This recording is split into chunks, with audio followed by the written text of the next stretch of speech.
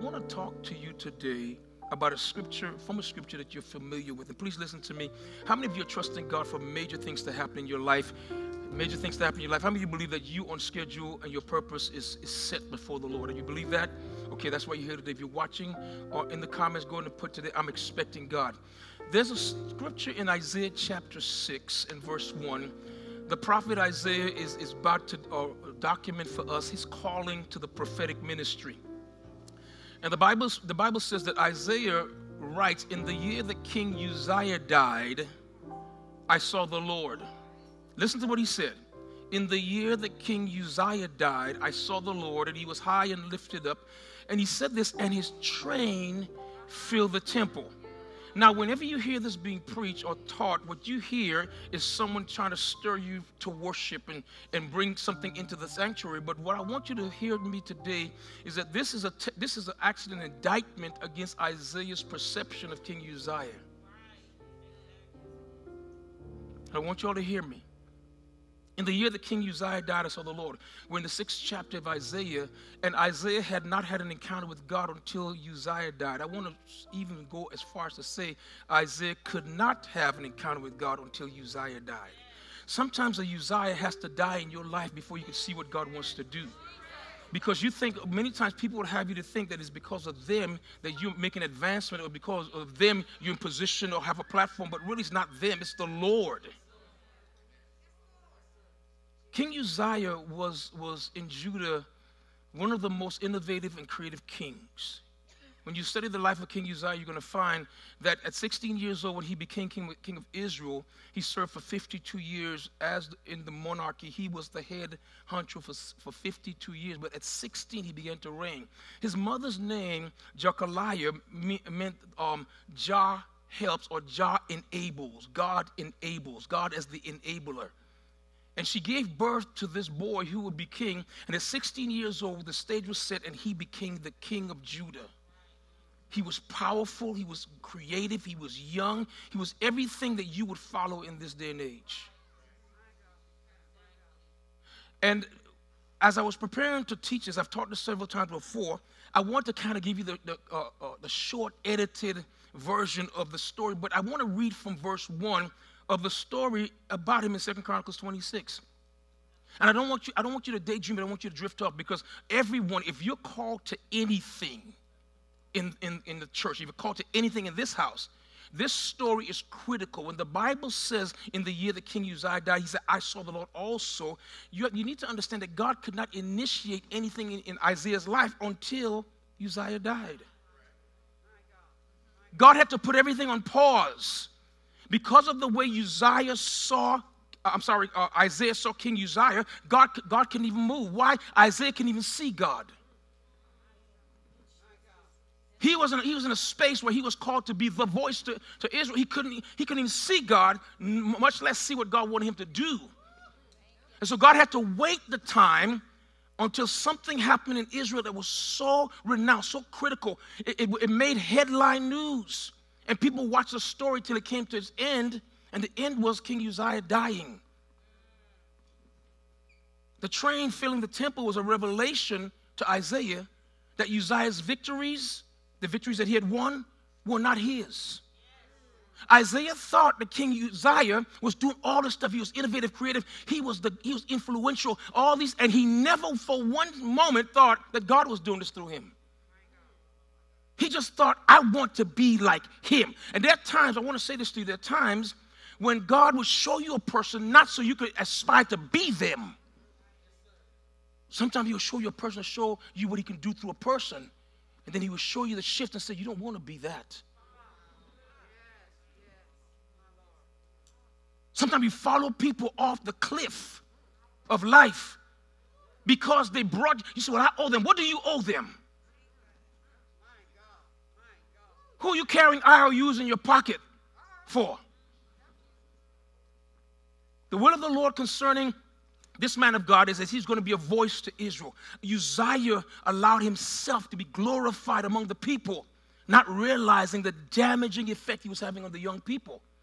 Because make this mistake about it, everyone knew if he could do it at 16, then I sure enough could be the next Uzziah, not the first Isaiah. I'm saying a lot of it. Just go. Let me show you this. I want to read to you from 2 Chronicles chapter 26. Listen to this man's life. And all the people of Judah took Uzziah, who was 16 years old, and made him king instead of his father Amaziah. He built Eloth and restored it to Judah after the king slept with his fathers. Uzziah was 16 years old when he began to reign, and he reigned 52 years in Jerusalem. His mother's name was Jechaliah of Jerusalem, and he did that which was right in the sight of the Lord. Listen to this. According to all his father Amaziah had done. He set himself to seek God in the days of Zechariah, who instructed him in the fear of the Lord. Listen to this statement. As long as he sought the Lord, God made him prosper. Listen to the statement. As long as he sought the Lord, God made him prosper. Say this out loud. As long as he sought the Lord, God. Say it again. As long as he. Do you understand that prosperity is not man-made? You understand that favor has to come on your life and the hand of the Lord has to rest upon you. But you do understand that you have to seek the Lord, not for his hand, but for his face. You have to seek the Lord. You have to, I want to know you, not I want my stuff. We have corrupted an entire generation. You look at the preacher, he's riding up in this and he's living in that and he's walking this and he's dressing in that. I want that. And we go to God and say, I want all you have for me. We don't say, I want you. As long as he sought to know the Lord, God made him. Look, watch this. He went out and made war against the Philistines. He broke through the wall of Gath. Gath is where Goliath was from. The people were oversized there. And the wall of Jabneh and the wall of Ashdod, he built cities in the territories of Ashdod and elsewhere among the Philistines. God helped him. Listen to this language. God helped him against the Philistines and against the Arabians who lived in Gubal and against the Meunites. The Ammonites paid tribute to Uzziah. And his fame spread even to the border of Egypt, for he became very strong.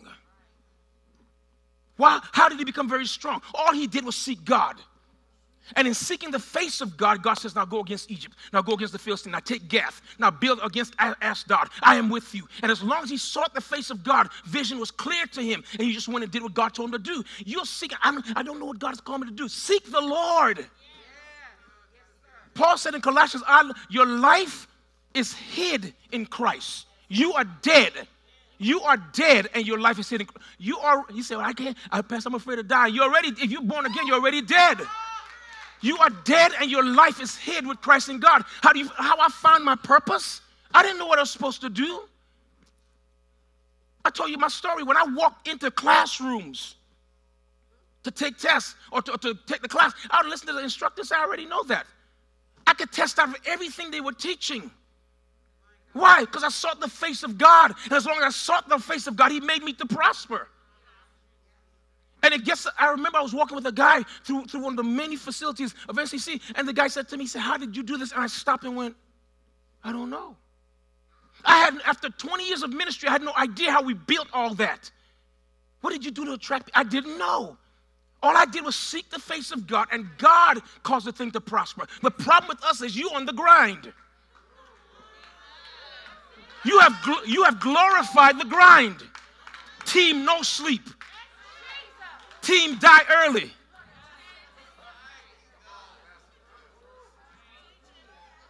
The culture of the world has sucked you in. You think if you look like them and act like them, you don't understand what holiness means, difference. God takes you and puts you aside and he points to you. God wants to use your life as a billboard. He wants to use you as a prototype.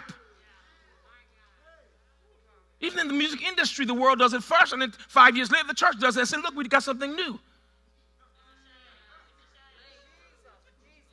The Bible says, watch this now, that his fame spread even to the border of Egypt, for he became very strong. Moreover, Uzziah built towers in Jerusalem at the corner gate, at the valley gate, at the angle, and he fortified them. He built towers in the wilderness and cut out many cisterns, for he had large herds.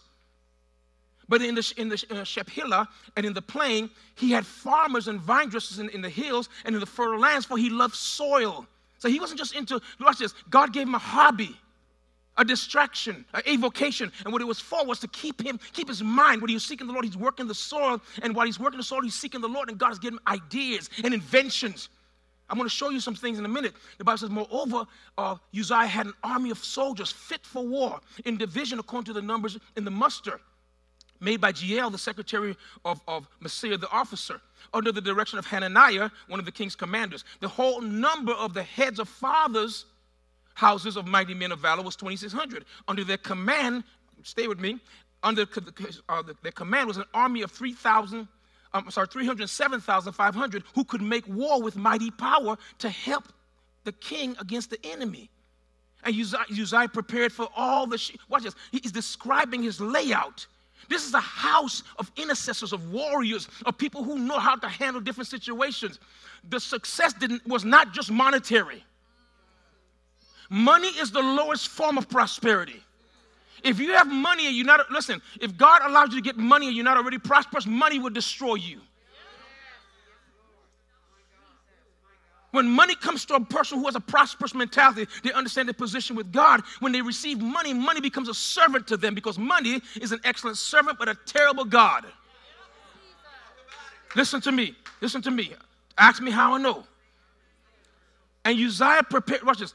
And Uzziah prepared for all the army shields. He prepared spears, helmets, coats of mail, bows, and stones for slinging. In Jerusalem, he made machines. Look at this. He made machines invented by skillful men around him to be on the towers and the corners, to shoot arrows and great stones. And his fame spread far, for he was marvelously helped. Listen to this. He was marvelously helped until he became strong. So I want to, in case you missed it, you watch certain movies and there's a old school mechanical stone thrower. You know, you see it everywhere. Uzziah invented it. Before then, archers would stand on the wall and shoot. He devised, the people around him, through him seeking the Lord, devised mechanized arrow slingers. Where you pull a lever and arrows are shot out. No one in the world was doing it. Why? He was seeking the face of God. And as he sought the face of God, God made him to prosper. But the Bible says, look at this. The Bible says that his fame spread far because he was marvelously, wonderfully helped. And then it gives this statement, until he became strong. Say that out loud. Until. Come on, say that again. Until you had nothing. Nobody knew you. In high school, you weren't even looked upon as likely to succeed. You were nobody. Heartbroken, rejected. Doing whatever you could to fill the void. And you started to seek the Lord. You got connected with the Lord. And all of a sudden, you start getting all this wisdom about you. And God began to help you. And God began to bring you up. And now look at you. People know who you are. You have a social media following. Look at that. When you put in resumes, they're picking yours out the pile. All of a sudden, you're somebody. You have a name. You have a little fame about yourself. God is helping you. But the problem is, the Bible says God is able to help us until in our eyes we become strong. Be careful not to let strength be your demise. Your perceived strength, because you think you're in, because you think people accept you now. Be careful, do not allow yourself to be caught up with people who think that knowing them makes you somebody. Or makes you something. I didn't come here to play today. You know what? You know one of the things about a church like us, where we carry a shield of another, or a bigger entity. When I first saw Dr. Matthew Stevenson, I saw a man who had the hand of God on him, and he was greatly hated because he was before his time. When we talk about him, we say he's an 80-year-old apostle in a young body. The obvious hand of God is upon him. And sometimes we could think, because we're connected to him, that we have what he has.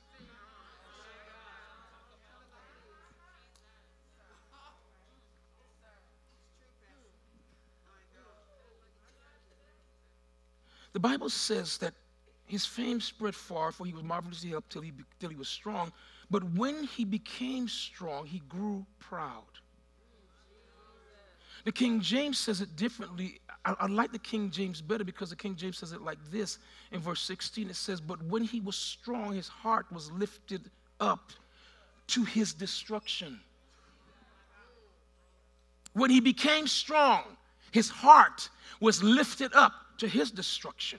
For he transgressed against the Lord. He went into the temple of the Lord to burn incense upon the altar of incense. And Azariah the priest went in after him, and with 80 priests of the Lord that were valiant men. Translation, when Azariah saw that Uzziah had gotten beside himself, they saw. Now, I'm going to tell you something. When people become arrogant, it doesn't happen overnight. You could see it happening.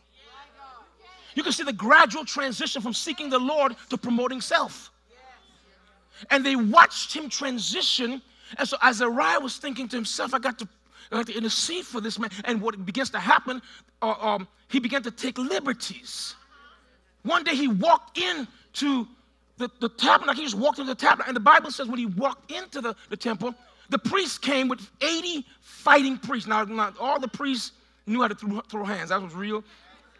No, for real, the priests had to fight. I mean, if you're not a fighting priest, I can't use you. I mean,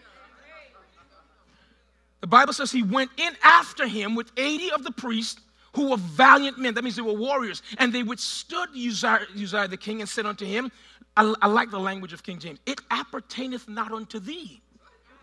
I love that. This is above your pay grade. That's what it's saying. They say it appertaineth not unto thee, Uzziah, to burn incense unto the Lord. In other words, it's not a part of your calling. We know who you are. We know you're famous. We know you're anointed. But this is not a part of your calling. Well, come on here. We know you're wonderful. We've seen you do you're creative, but this is not your office. And until we begin to honor the offices that people are called to and the gifting that God has given to his people, God cannot do anything of substance here in this church. You're playing games. God did not send me here to lead from the rear. You needed a pastor. Because with all this gifting and all this greatness that's going to bubble up out of this place, you need a cover on this pot. Or else you're going to make a whole mess in Atlanta. I'm going to tell you this right now. Understand what I'm saying to you. You got to honor offices and gifts and people around you. You say, well, they're not called to anything. The least among us, the least among us, listen to me, are called of God to something in this house. If God has called you to something, let me see your hand. Wave at me. Look around you. You're not the only one. And be clear of this every time. Let me say something. Even prophets, when a prophet gives a word, other prophets are on the wall judging it. Am I right? When I speak a word, other teachers are listening. It appertaineth not unto thee to step into offices that you're not called to walk into places you're not called to. Yes, sir. Yes, sir. My God. I have all 9 gifts of the Spirit. You a lie, there's no truth in you. The Bible says the body is tempered together so that we will need each other. I need you and you need me.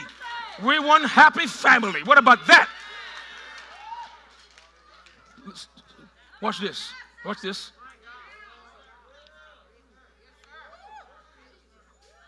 The Bible says in verse 8, and they withstood King Uzziah. They withstood him, and they said unto him, it's not for you to do this, to burn incense to the Lord. It's the priests, the sons of Aaron. They are consecrated to burn incense.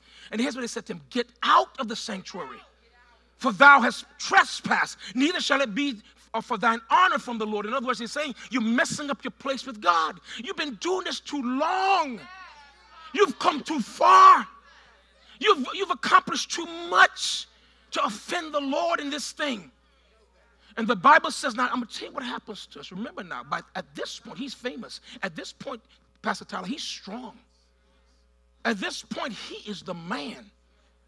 No doubt he didn't go in there by himself. He has soldiers with him. But these 80 priests were willing to die. There was history here. The danger of this is that in the records of Israel, in the annals of time, a king sent soldiers into the temple, into the tabernacle. And 80 valiant priests were slain at a place called Nob by a man named Doeg under the orders of King Saul. So these priests, when they walked in to withstand the most famous king that Israel has seen beside David, they were in fear and trembling. What's going to happen? But they were willing to die to shut it down. They said, you are beside yourself. Whatever happens, happens. Whatever happens, happens. But we can't let this go down like this. I'm here to tell you today, in my word to you, whatever happens, happens. Look at this. The Bible says, instead of humbling himself, then Uzziah was wroth. Let me give you a different translation, because I want us to get all of this. Is that okay? I haven't even started. I'm just reading the scripture. Then Uzziah was angry. Now he had a censer in his hand to burn incense. You've seen them in our traditional Orthodox churches. He had a censer in his hand to burn incense. And when he became angry with the priests, the Bible says leprosy broke out on his forehead in the presence of the priest in the house of the Lord by the altar of incense. Isn't it amazing? He was anointed to do everything else. But when he stepped into the office, into the place he was not supposed to be, God invested so much in him. He was God's poster child for what prosperity looked like in Israel. God was like, look at Uzziah. That's how Isaiah knew him. Every little boy wanted to be him. All the girls want to marry someone like him or marry him. He was the prototype. But the Bible says God helped him when he became strong. He also became arrogant. And he walked in and starts stepping out of line and out of purpose. And what happens is now he's smitten with leprosy. He's angry. He feels the heat in his forehead. Leprosy broke out on his forehead.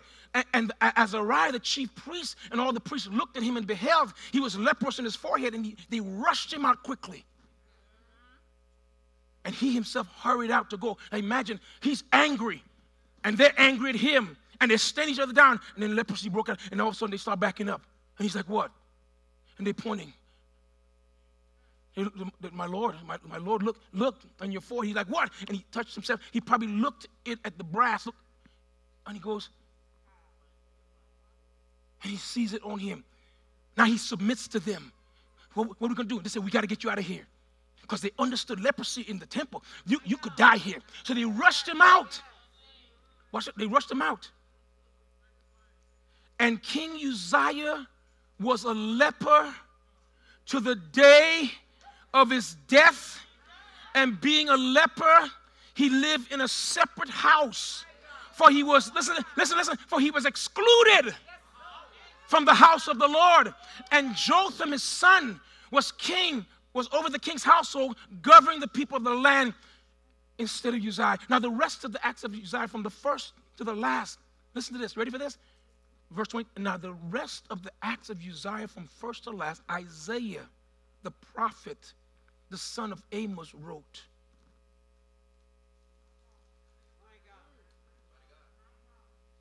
Can you imagine? He was his hero. He was the one. He was the one that we all aspired to be. How did Isaiah see the Lord? He probably was writing Uzziah's story. And he got to the part where, how did this happen? This wasn't supposed to happen. This is not the way the story is supposed to go. He's now ostracized and exiled, sequestered to maybe the west wing of the palace while his son rules, and he's out there, and he just looks through the window at what he built, and he's thinking to himself, I should have listened.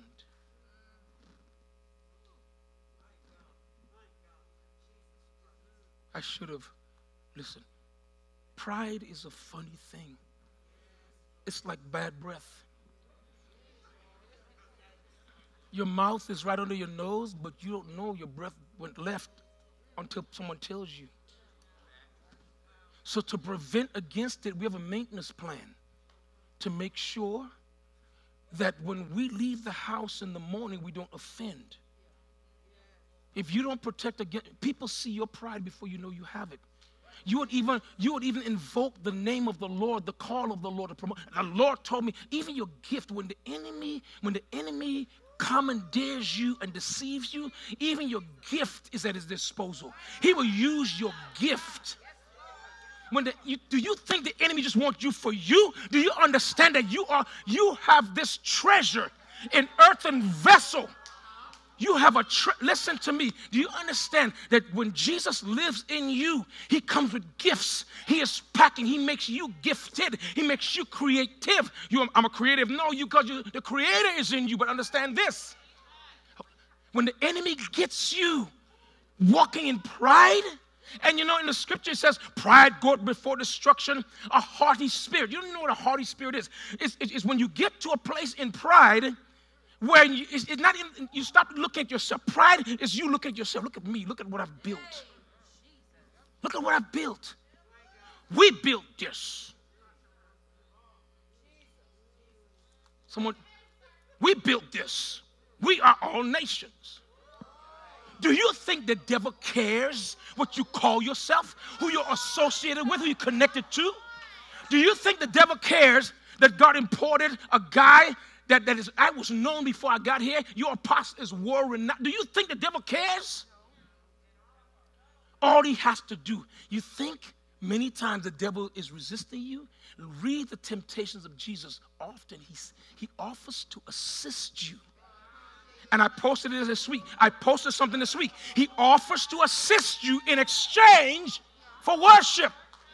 You say, I never worship the devil. You may never worship the devil. He doesn't want you to worship him first.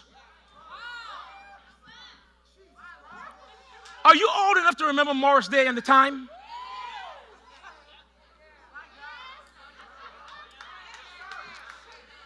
At some point in the concert, Morris will get worked up and he's doing his thing. What? See what y'all pray for James. He's doing his thing, and someone comes out with a mirror. And he starts going, watch this, watch this. The enemy doesn't invite you to worship him. He says to you, look at you. Look what you've built. Look at all these inventions. Look at your creativity. Look at you. Look at your gifting. Look at all these trainings. Look at what you have done. And he tells you you're bigger than you really are. God is the one that helped you. No, come on. God is the one that helped you. It wasn't you. Point to somebody and say, it wasn't you. Point to somebody and say, it wasn't you. Now point to somebody and say, it wasn't me. You sound like Shaggy up in there. It wasn't me. Watch this. The enemy, when he wants you to worship him, he holds a mirror in front of you. And he said, look at you. You are wonderful. They don't know what they miss. Look at you in your perfection. Look at you in your giftedness. When you walk on the platform, people stand up. Look at you. Look at the comments. Look at your follow. Look at the likes. Look at you. Look at your body. You're beautifully formed. Look at you. When you get up in the morning, you look in the mirror and say, I don't look so good. The devil say, I don't know. Well, you can fix that up. When you look at you. The people who threw you away, they wish they treated you better. Look at you. And you start worshiping. Look at me. He said, look at you. He said, look at me. Look at you. Look at me. Now you get out there and your gift is flowing, and you think that because the gift is flowing that God is present. The gifts, plural, and calling, singular, are without repentance. What that means is God won't take them back. They work because they were designed to work. They will always work. It doesn't mean that God is working with you.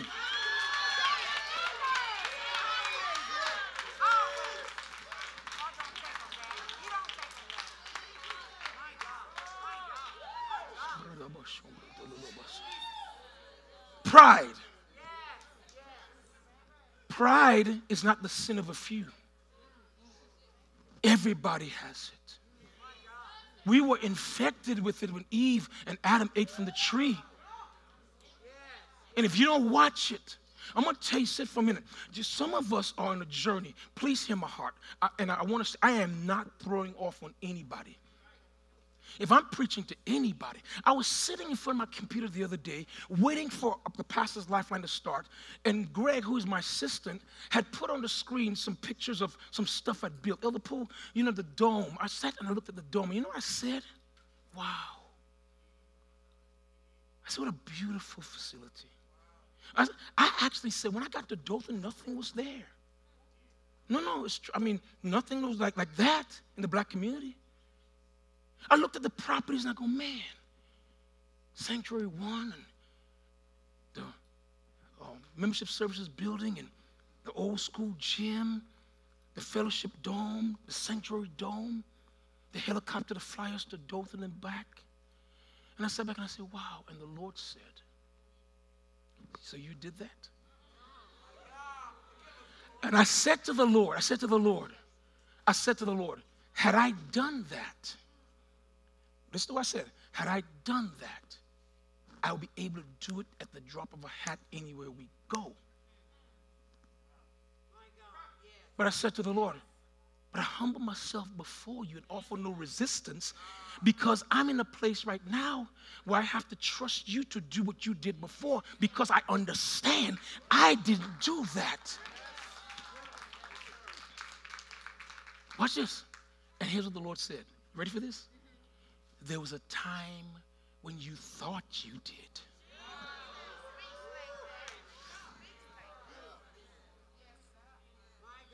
And I said, why did you tell me? You ready for this?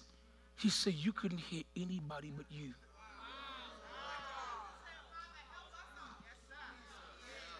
But the problem is, I didn't know it. The intercessors around me, Vicky, they knew it. But here's the problem. It was pride, and I was calling it pain. It was pride, and I was calling it promotion.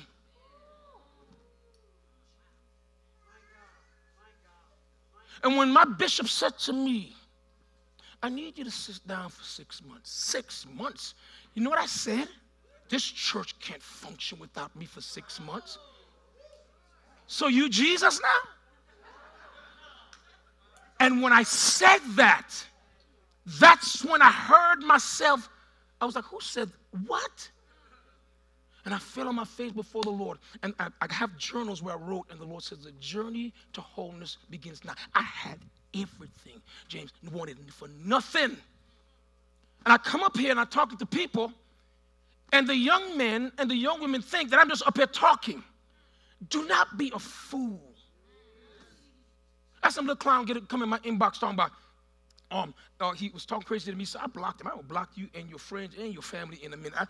You're not going to steal my peace in the name of Jesus. My peace. Peace is profitable. So he came in my inbox talking about, I posted this thing about reconciling with a friend, and he posted, that's your problem right now. And I'm like, you know what? So I just blocked him. I blocked him and all his pages, everything that pertained to him. I traced it down. If you follow him, I blocked you too. So let me show you something. I'm going to help you out. No. You see, let me tell you something. Because people think that because you share your testimony, that is for ammunition. I'm sharing this with you to help you. I know where the landmines are. And I'm going to say this, and I'm going to be done. I got time? Let me share this with you. Some of you are on a part of your journey right now where the Lord himself is resisting you. Yeah. So I want to shift this for a minute. Isaiah, yeah. The Lord himself is resisting you. Say Allah, say the Lord himself will resist you. Yeah, he will. So in, I believe it's in the book of James chapter 4. I want to go there, and I can't do all this today because we're almost done. Did y'all get any kind of help today? All right. James chapter 4, verse 6 begins with an interesting statement. It says, but he gives more grace. When a sentence begins with but, it means that he's addressing something else. The description in James chapter 4, verse 1, the question is asked, from whence comes wars and fightings among you? Why are you fighting each other? Why are you separated into groups? If I sent you all here, why are you trying to push each other out? If I gave you what I believe you need for this season, then who are you to tell me what you need? I gave you exactly what you need. He says, from whence come wars and fight? He said, come they not of your own lusts that war in your members? He said, you're fighting. And when you look at the language of it, he says, you're fighting pride. He said, you want to promote your opinion over everybody else's opinion. You don't think anyone sees and knows God but you. When you look at the Lord speaking of the church, all the pronouns are in plurality. When he says you are the temple of the Holy Spirit, he's just not talking about you. He's talking about you all. Y'all are the temple of the Holy Spirit. When God said, I will dwell among you, he says, listen, among is not an inside word. It's an around word. It's about locale. In other words, the Lord says, when you gather, when you come together, or when you're in vicinity, he says, I will be in the midst of you. God can't be in the midst of one person. He'll be inside you, but in the midst. The believing community is a powerhouse. It's an engine. I had an old truck one time, and it was a nice truck, wasn't running correctly. And I went to a person. I said, hey, what's going on with this? And the mechanic said to me, he said, you have a small part in your engine that we need to replace because it feeds the gas, wherever, is a distributor, something like that. He said, you need to replace. I had never even heard of it. I paid a little bit of money, truck went back to running nicely. What the problem is with us is that we don't understand, and so we're fighting. And he gets down, he said, the problem with you is, and James says, read James chapter 4. He said, you know what your problem is? He said, you're committing spiritual adultery with the world. He said, now watch this. He said, you have become friends, the word philos. He said, you've become a person that wants to see your reflection in the world. You want the world to accept you. You say, well, Jesus loved the world. No, for God to love the world, God to love the people in the world. But he said, love not the world, neither the things that are in the world. He says, if you love the world, listen to this. He said, if you love the world, the love of the Father is not in you. What does he mean? He means because, watch this now, the world system is not built on valuing other people. The world system is built on valuing yourself. The world system has no windows, just mirrors. All you see is you. And the word friendship means, the word philos means, I love you because I see me in you. Listen to this definition. I love you because you're like me. I love you because I see a reflection of myself. That's friendship. We're not called to friendship before we're called to agapos or agape, which is the love of I got to value you first. When I value you, then I'll see whether or not we have things in common.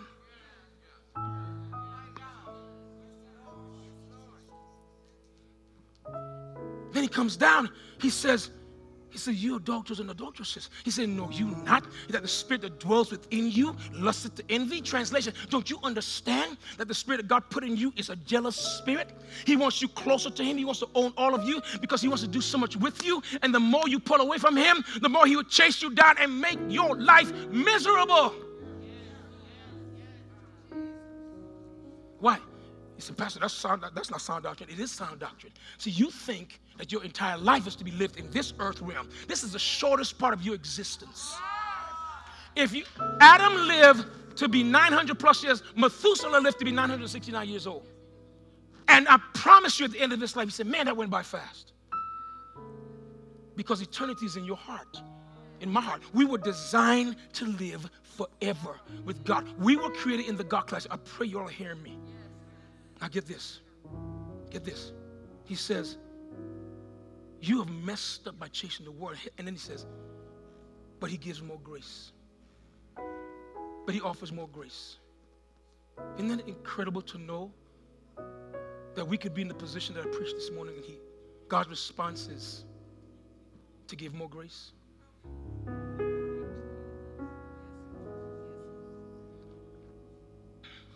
And he said this. He said, he gives more grace. God resists the proud, but he gives grace to the humble. That one statement, God resists the proud. So when God sees you get into pride, Pastor, you don't know you're in pride, you know what he does? He sends a messenger of Satan. What? Yeah. In 2 Corinthians 12, Paul said, he said, I knew a man. He said about 14 years ago. He said, whether in the spirit or in the body, he said, I don't know for sure. He said, but such a man was caught up to the third heaven, to paradise. And he heard things that were not lawful to utter in the earth. Why wasn't that lawful? Because there was no language in the earth to describe what he saw. Paul said, such a man was caught up to the third heaven, and he had visions and dreams. And he said, watch this. And he said, the man was him. Listen to the statement he made. He said, and because I was given such visions and dreams of the Lord, he said, there was given unto me a thorn in my flesh, the messenger of Satan, to buffet me, listen to this, lest I be exalted above measure.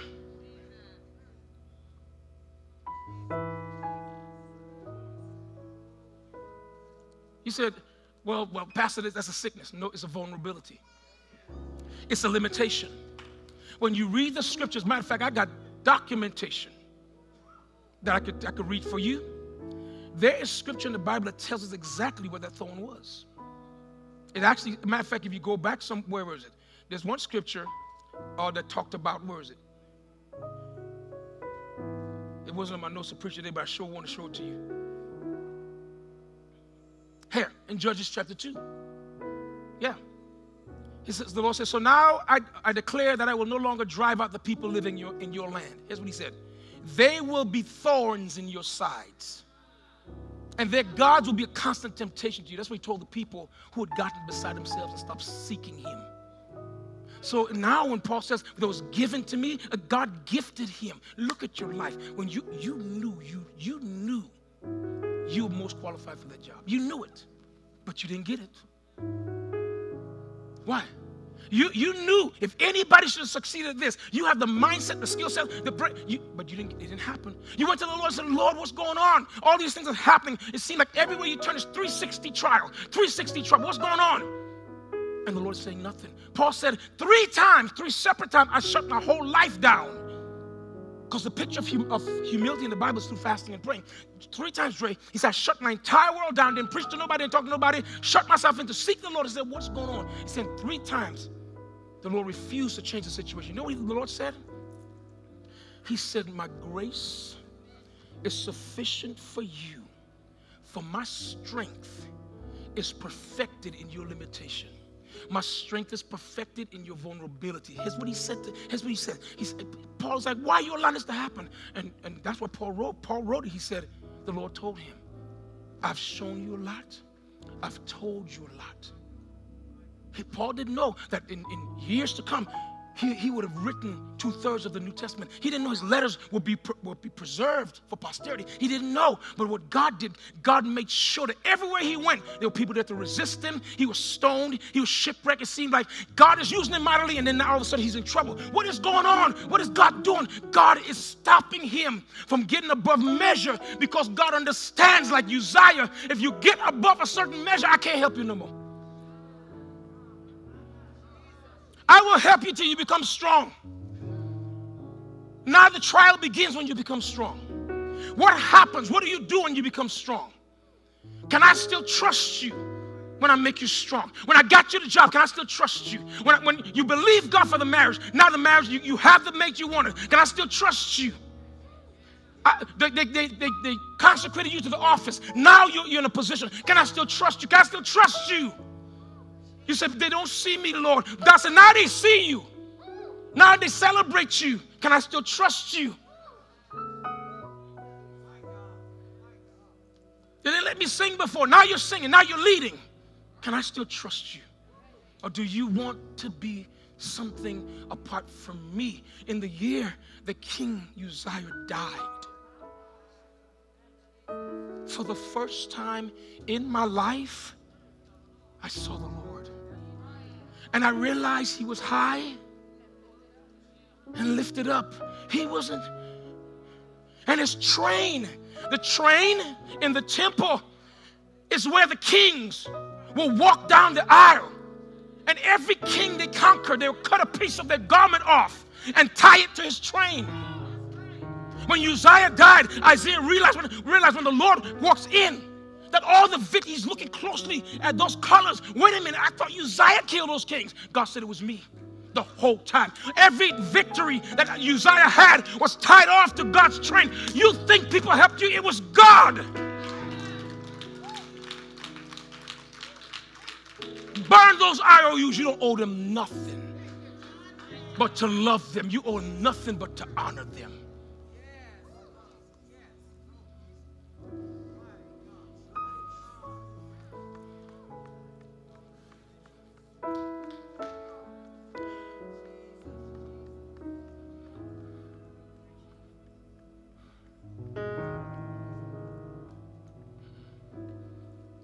Lift your hands. Lift your hands. So, Father, we honor you. Father, we honor you for the lives and the people that we're going to encounter. And the gifts that you've given to us, we will use them with acknowledgement that we're just the vessel. And the excellency of the power is of you. The victories belong to Jesus. Victory belongs to Jesus.